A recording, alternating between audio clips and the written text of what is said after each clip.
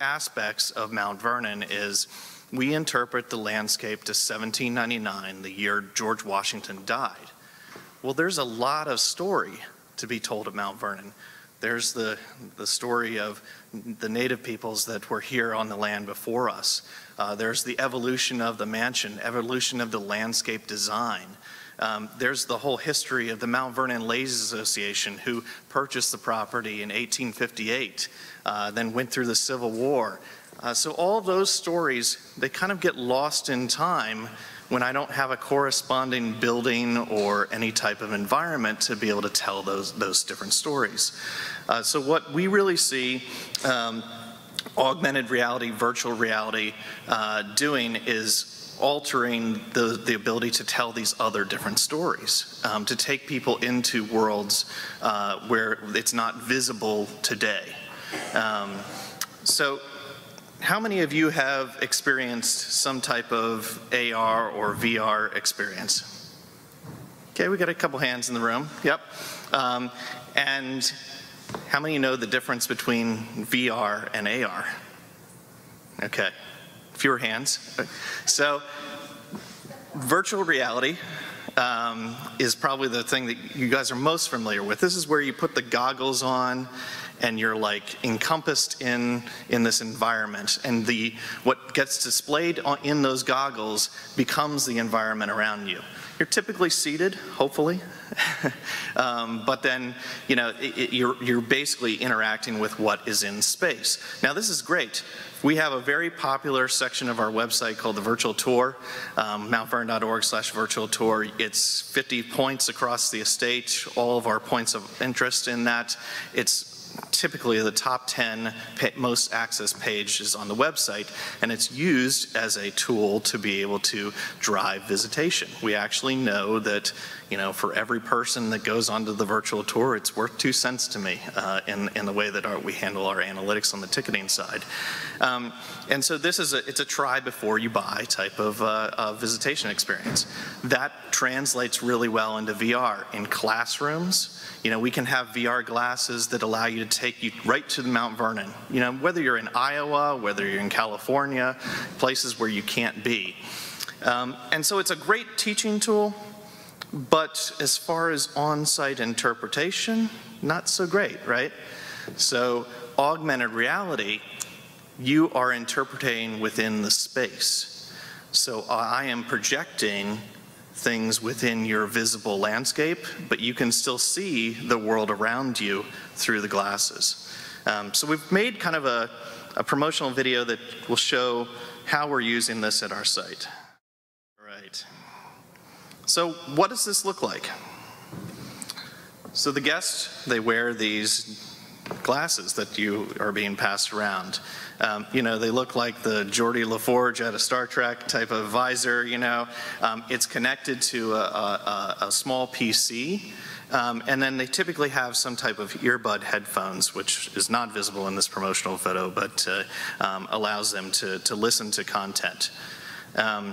And they walk around our historic area outside, and we're able to augment different things. In the video you saw, we can overlay the landscape and put the Vaughan plan, which is the Samuel Vaughan plan that Washington worked with to design the landscape of Mount Vernon.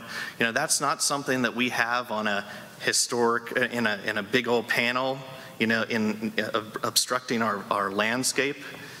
It is only really available either through some type of visual aid on a tour or through a self-guided way.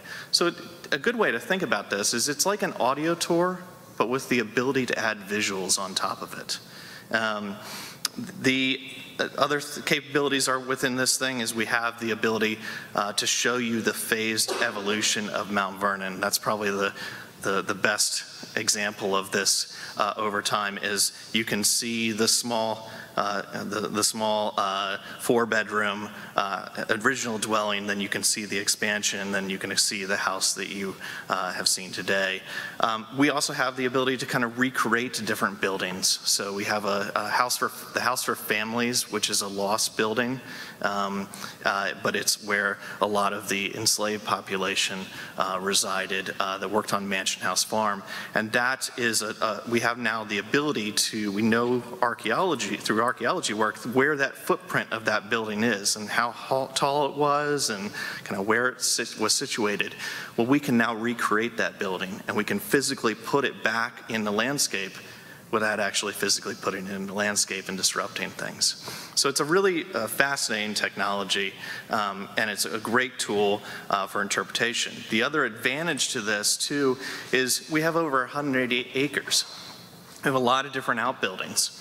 You know, if you're going through our mansion, there is great interpretation. And in fact, we actually do not allow this in the mansion as part of the tour because we don't want to sacrifice that great, you know, human interpretation of Mount Vernon.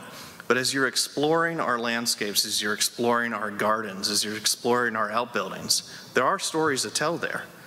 Stories of the enslaved population, stories of the Washington family, how the spaces were used, how they were constructed. And so the augmented reality tour allows us to be able to display that. So I mentioned this is the Epson Movero device, and it is this headset with this small computer. All of the content on this is loaded on that computer, so we don't need to have an internet connection. We don't have to rely about Wi-Fi, right? You know, this thing just, if you got the tour on there, it's good to go. We worked in collaboration with a company called ARtGlass. ARtGlass has done augmented reality tours all throughout Europe. You can see it in Pisa, in Italy. You can see it in various different museums. The reason why we partnered with ARtGlass is I could get these glasses and I could develop my own app upon that, you know, and I could spend hundreds of thousands of dollars building out our tour. ARtGlass has already figured out all of that. So when we wanted to develop our tour, all we had to worry about were what were the visuals, what was the audio that we wanted to have, and then they have a website that we can go on and we can actually create and design this tour, and then it all gets downloaded to the glasses. So they've figured out the largest technology hurdle with us, you know, and this became a very affordable tour for Mount Vernon to build. We are one of the early sites that ARtGlass used to bring to the United States, this technology to the United States. Virginia Highlands, James Monroe's house was the first site. And this is an example of what you can see if you go on the tour there. So they used kind of illustrations of characters and then overlaid voices along that to tell a story of how the property was used. This was done in conjunction with graphic design students from the University of Virginia, and you know, the ARtGlass folks had provided the technology on top of this, and it was extremely affordable for them to create, and you know, it provided a great class project for those graphic design students to be able to explore this new technology. One of the other advantages of the ARtGlass is, you know, what I'm passing around is a $700 retail device, but we didn't pay that, right? So it is a revenue sharing model where they will provide the hardware for you in conjunction for a split on the ticket sales. So currently we charge $12.50 to be able to do this tour at Mount Vernon, and that is on top of our visitation. So it is a premium offering. So to kind of explain, you know, how did we even build this, right? I wanted to kind of give a quick synopsis of how the ARtGlass team and has really helped us to understand how to build something in AR. So the best way to think about it is, imagine yourself in a bubble, in this spherical bubble, right? And over here, I can place an image, and over here, I can place an image, and down here, I can place a video, right? And it's all depends on the X, the Y, and then the Z axis, so the distance. So I can make something appear further away in the field of view by placing it further away. A good example of this is if you've ever been out on our lawn, you can see the Potomac River. We actually have in our tour several ships that go along that river, and it's all just by creating that content in a further distance.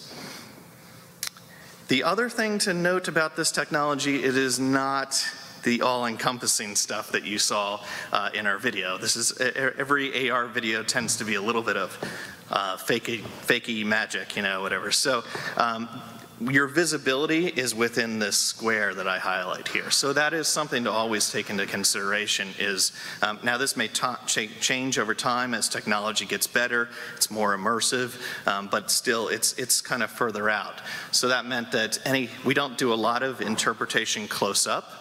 We do things mainly as you're looking further away. But there's all sorts of different types of displays that you can do with augmented reality. So if you come out to our tour, we actually have every one of these. So it is and I invite all of you to come out. I'll leave my business cards up here. You can all take a tour for free. Just email me and let me know when you want to come. But it'll do 360-degree video where you can look around and it knows, where you are in the spaces. You can take a photo, a 360-degree photo, so the same panning that you might do with your iPhone, cell phone to create that 360, you can actually put that within the glasses and then people can look around and see where it is. So imagine that on a historic photo, taking someone back through time. It's an amazing capability. The other thing you can do is you can put photos and videos in fixed positions. So sometimes, we will want to just show you, an image. It might be a painting, it might be a map, it might be a drawing, right?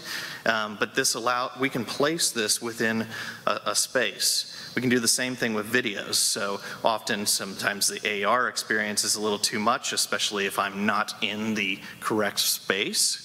So I can use video as a tool to be able to transport someone to a different place at Mount Vernon, but do it within the glasses. The other thing that you can do with this is transparency. So what they call the alpha channel, which is a transparent color, in this case for the augmented reality, it's black. Black is the see-through color. This allows us to be able to recreate those character videos, right? So shooting on green screen, we can isolate, or even just a black background, we can isolate those individuals, and I can put George Washington here, I can put Tobias Lear here, and I can have them have an interaction with each other. The other advantage is I can actually film it completely separately. So that character can be filmed one way, and and they can have a conversation with each other. And what's amazing is when you actually get into the space, you can look this way, and there's George Washington. You can look this way, and there's Tobias Lear, and it's like you're in the middle of the conversation, right? So it's a really amazing capability. The transparent photos is another capability that we have, and this is actually kind of interesting. Is like if you go into our gardens on our tour, we can actually overlay data cards about what you're seeing inside the gardens, right? So it's like being able to throw up a new interpretive sign virtually within the space. You can even align this to particular artwork. So the glasses can recognize, glasses have several different types of sensors. The first is they know GPS where they are. They know compass-wise which orientation they are in. But they also have a little tiny camera in the front, and it's looking at photos. And if it matches a photo, so a painting, a building, anything that has a distinctive quality to it, it can know that it's in front of that thing and display a piece of content based off of that. It also uses a point cloud, so it shoots out a laser and it is able to figure out, depth-wise, where am I within a space. So it can know where a corner of the room is, or where a table is within your space. But you can take all this and then, you can create composite videos, you can create 3D models within the space. So our mansion is a 3D model of the evolution there.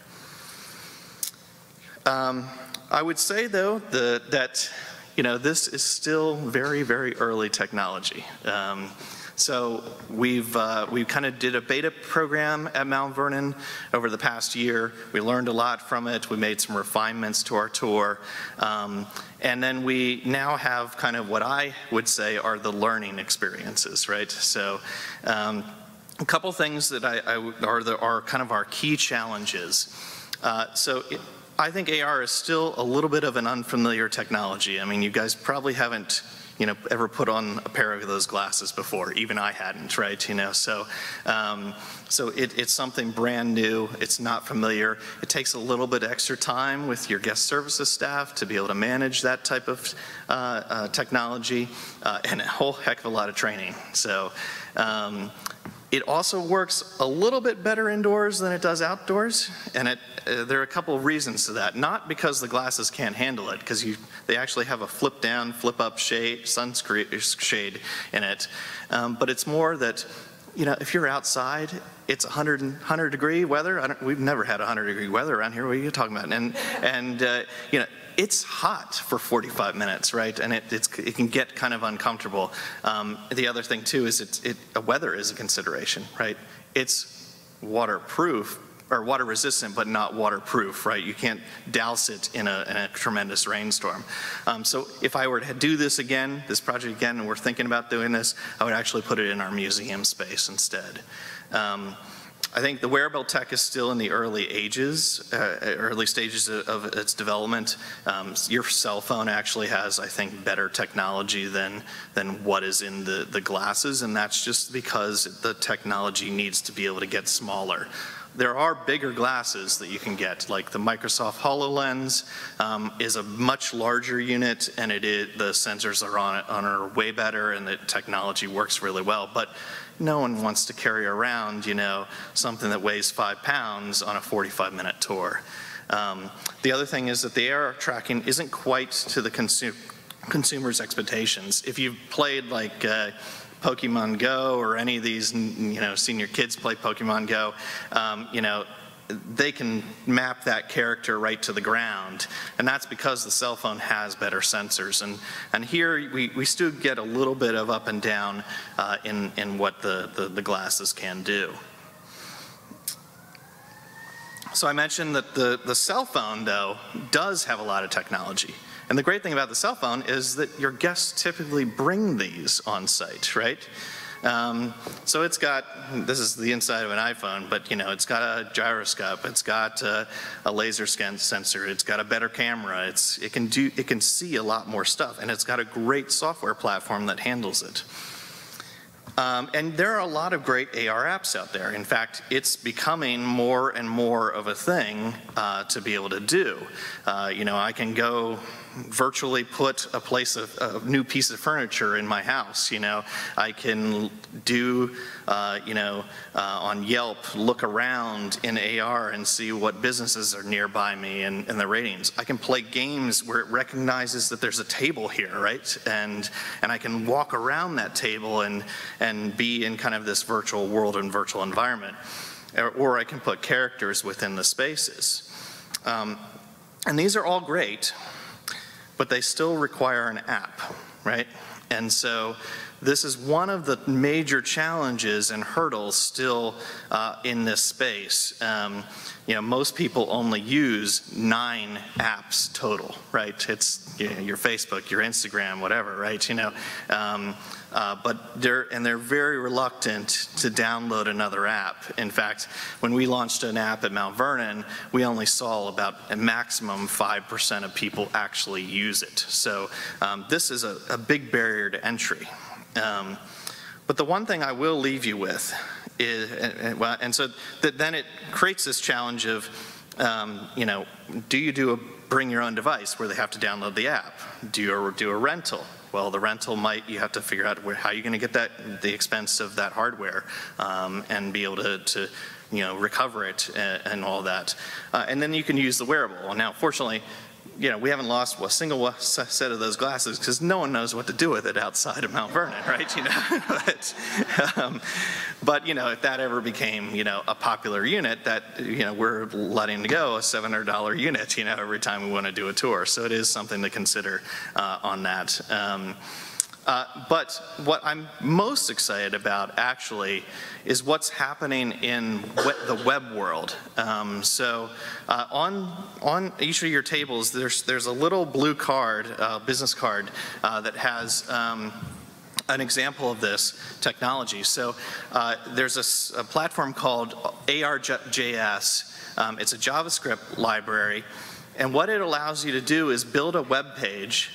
And then the guest can pull up the web page on your website. It will ask them for the permission to use the camera while browsing this web page.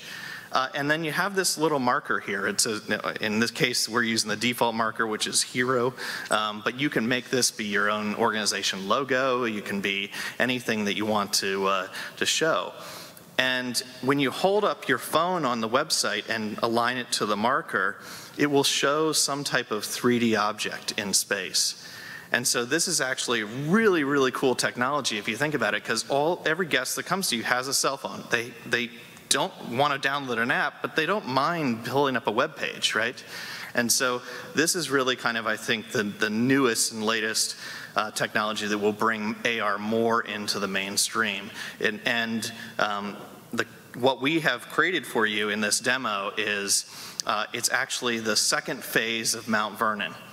So it's the house before George added the additional wings of the new room and the library onto it. And so you can explore this model on your own time and see it in space. But the other thing too, and I'll leave my business cards up here, I have all this code available, and I would give it away for free if anybody wants to incorporate this in their own site. All you need is a 3D model to add to it and to get it working. So it's an amazing capability. I think AR has a ton of potential, but I think it's we're still right at the cusp of it being something that is going to be highly adopted around the world. So I'm going to turn it over to Dorothy, who's going to tell more.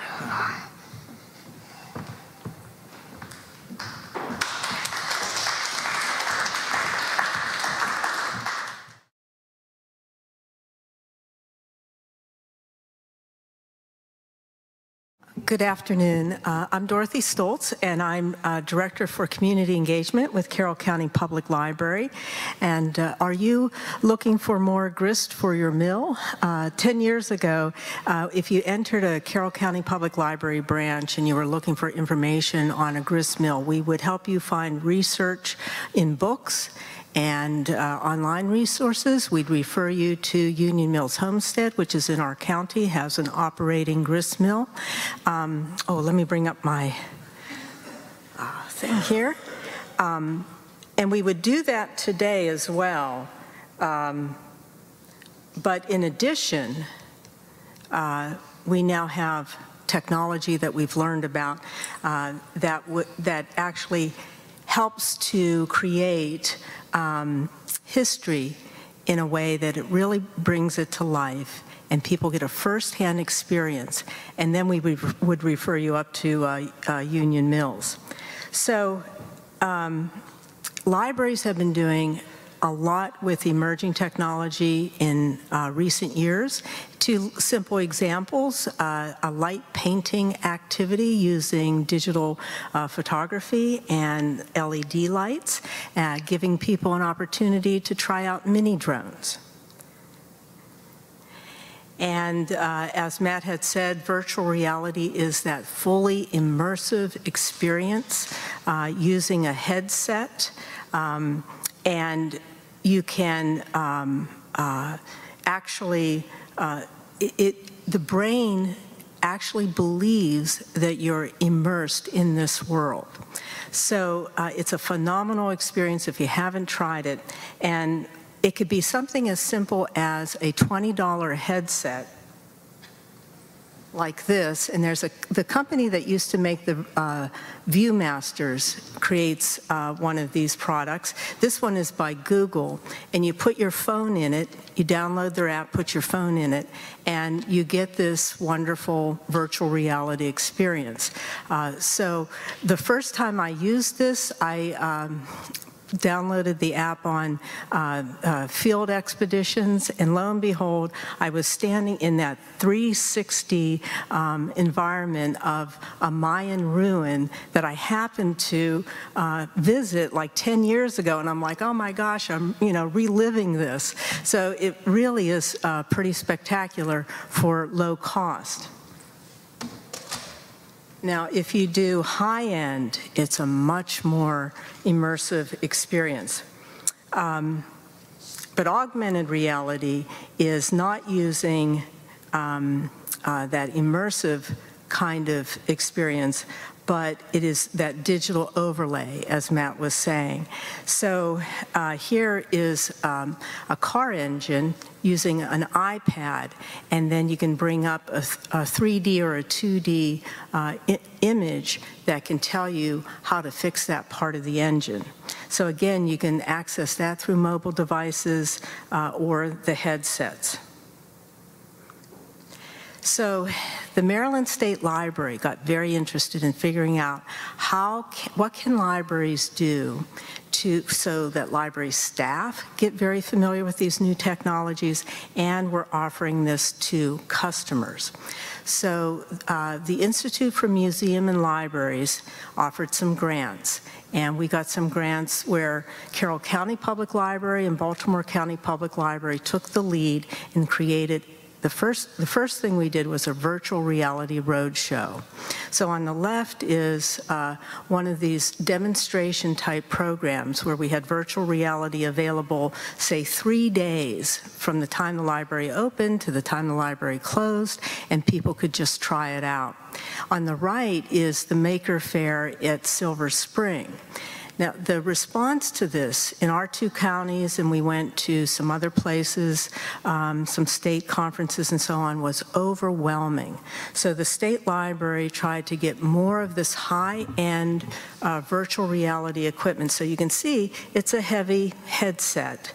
But I'll say that about 5 years ago, I was at a state meeting and we were trying a variety of virtual reality games. All of them made me nauseous, even if I was sitting down. It was just like, they need to perfect this. Well, the high end has become affordable.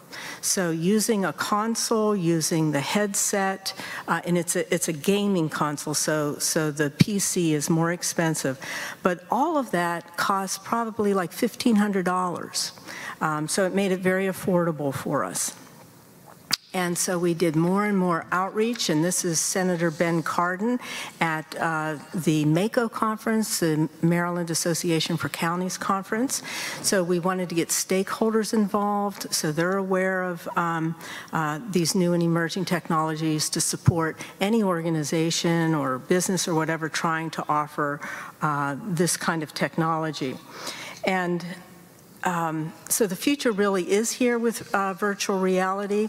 The top photo here is students being able to experience in a simulated, but it feels very real, walk on the moon.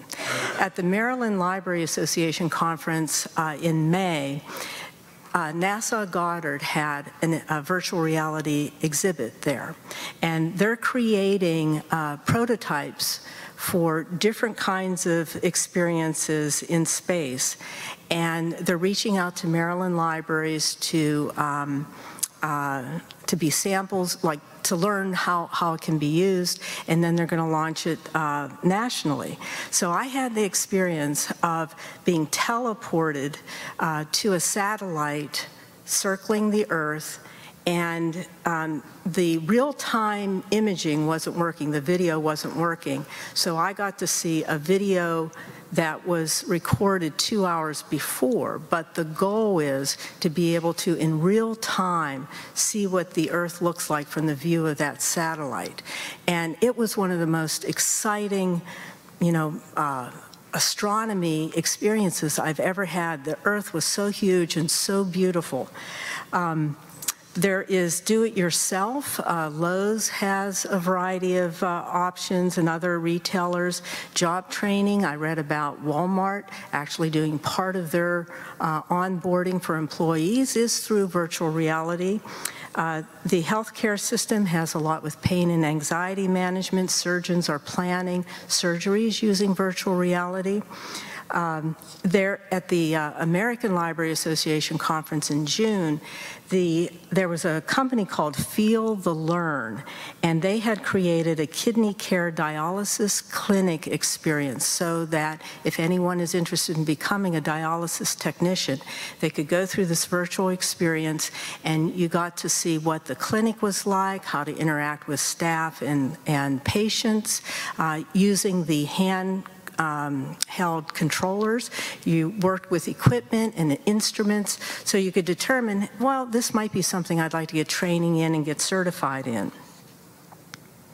So the future is here with augmented reality. On the left is an inventory app that is being used in warehouses, and on the right is a gentleman working for Boeing, and so he's actually assembling an engine wearing the AR glasses, and so when he's looking at a certain section, a 3D diagram comes up that instructs him so he can continue working with both hands, so it saves time for the employees. So the guy wearing this Data is the New Bacon t-shirt is the Director for Operations and Innovation at Carroll County Library, Bob Kuntz. He sits on our Carroll Tech Council, working with a lot of different tech businesses. So a few years ago, we started what we called a tech stroll, and it's in the library park along Main Street in Westminster. And both the library and the tech businesses are offering opportunities to try out different kinds of technology. And one of the things I'd like to mention is that whether it's museums, libraries, universities, community colleges, etc., we are the entities to bring this new technology to people. So, I mean, it's so exciting to go to Mount Vernon and be able to experience this. The healthcare system is doing more and more to try to keep people aging in place, and they're using little robots and different things. So it's going to become more in the consumer area for us, as well as healthcare, education, etc. One of the things that my library has been working on is a project called Exploration Commons at 50 East. And this building was originally designed to have 2 floors. The lower floor is nearly underground, but when it was built in the early 80s, they didn't have money to create a full second floor, but they made it so that it was dry, it had plumbing, electricity, ready to go when a project came up. And even though like the county commissioners wanted to put in offices there, nothing ever panned out. So now with the makerspace movement, we have found the perfect project for this. So we've gotten grant funding, we're doing fundraising. We expect to open in September of 2020, and it will have a large high-tech makerspace area, all kinds of computer equipment and software, 3D printing, AR, VR, studio. It'll have the video, audio, photography studio. There will be a professional teaching kitchen, an auditorium with 150 seating, classroom space. It'll have workshops, certifications on this equipment, laser engravers, etc. But we will be like an on-ramp to, if somebody comes, could be students using it on the weekends and evenings, but also somebody who gets really good at, say, 3D printing or interested in drones, we'll then refer them to the community college to take like a 15-week course. But this will be a 14,000 square foot space, so it'll be the largest library makerspace in Maryland. So we're very, very excited about it. One of the things we've been able to do in the last couple of years with VR is to work with a tech developer, and he sat in the back of the room where we had 3-hour library programs, and anybody could come in, try out what he called Mage Works, and he would learn from them how to improve his product. So one of the key pieces here was including a 3D print option. So when you're in the space, you're enjoying the simulation game, but then you're able to design a staff, and that staff, like a magical wizard staff, then you can 3D print it in the real world. So library staff had gotten used to augmented reality through some of these different experiences. Holotats, which are temporary tattoos. So it's like having a frog jump or a bird fly, etc. And you put the temporary tattoo on, use the free app, and then you're able to engage with it. And there are these other companies, Quiver and Daiquiri as well, with different kinds of experiences, including learning about the anatomy. So we wanted to do something more substantive. And the library put together a team. We collaborated with Union Mills Homestead and with a company called Balti Virtual. And Balti Virtual is in Baltimore, and I don't know if you know this, but Baltimore is the place on the East Coast if anybody wants to work in the gaming or high-tech industry. So if you're interested, if somebody wants to work in that industry, they either go to the West Coast or they come to Baltimore. And there's about a dozen of these wonderful companies there. So we connected with Balti Virtual. They're an international company. They work with PayPal, Under Armour, and a lot of other big companies, but they're the ones who do these temporary tattoos. And Carroll County Library is the first public library to work with them on this early industry project. So this is the very beautiful and graceful property of Union Mills Homestead, and with the grist mill there. And the project that we have for the Carroll Library is very small in scale compared to what Mount Vernon is doing. And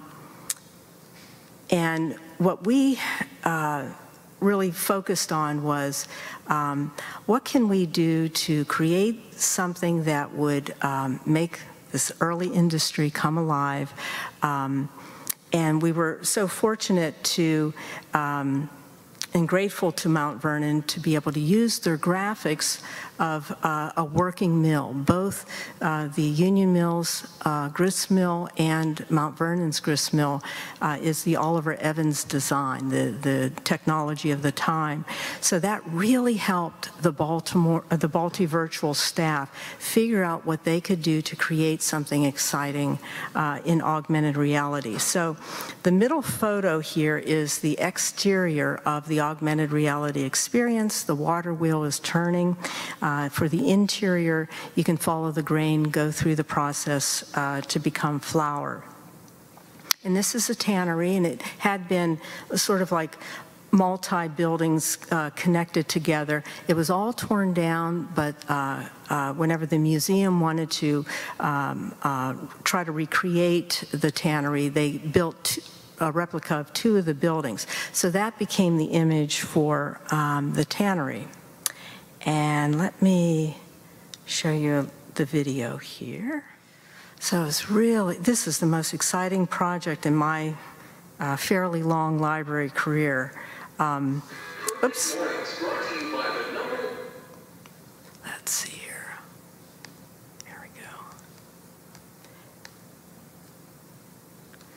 So we created a traveling exhibit. the library team put this together. We have 3 panels. 2 of them are the augmented reality markers with 2 exhibit cases with artifacts. You can see the iPads that you hold up to the marker so you can experience the animation. And there's narration with it too. It's 30 seconds for each marker. So you're learning about the grist mill and the tannery.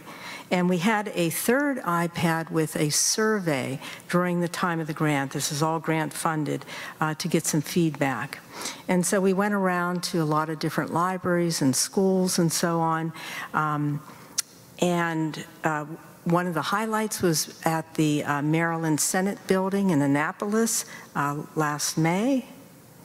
And we go to senior facilities. This is Sam Riley, who's the president of Union Mills, because some of our stops we were able to give presentations as well. And this was recorded and posted to Facebook by the senior facility, Lorien in Tawnytown. And they said within 2 days they had 300 views, which was the most views they had for anything they've posted on Facebook. And this is Sam presenting at the Chapel Auditorium at Carroll Lutheran Village, and we had the exhibit over in the Wellness Center. And another big highlight was at Antietam National Park, where we had the exhibit. And this is Jen Bishop, who's our emerging technology supervisor, and she's going to be the manager of that new space, Exploration Commons. I also just want to mention another exciting technology that we've been working with in the last 3 months is a social, programmable humanoid robot. And it's called Pepper. And you might see Pepper in a restaurant in a big city or a hotel or what have you. The Smithsonian is supposed to have one at one of their museums as a greeter. So we have Pepper the robot, and when we went out to start demonstrating the first offer of a demonstration at one of our library branches, we had 82 people show up. So people are very eager to learn about this information. We're also offering workshops to learn how to program the robot. Now, it's very simple technology. One of the things Pepper can do is sing a song in story time, try to lead a song, but the children's librarians are not threatened at all because it's, nowhere near as good as the live person. Maybe I don't know, maybe down the road it'll be different, but there's a lot of excitement in the community. So anything that we can do, in our institutions to help promote this technology, I think is well worth it. And so I'll just close by saying, I did want to say that we went around to 22 locations with that traveling exhibit in different parts, not just Carroll County, but different parts of the state. We were here at the Seaver Arts Library Center as well. So it was over 16 months, and the analytics for the number of views from the exhibit, from some flyers that we had, and from our website as well was over 7,400. So we were really delighted with the response. So, just to say that emphasizing that history is not limited to books or even the imagination, but now with these emerging technologies, we can really offer an experience that can put you to participate in the event itself. And I think the technology is getting better and better. So thank you. And I have flyers and also coasters up here with this AR experience, so you're welcome to take it.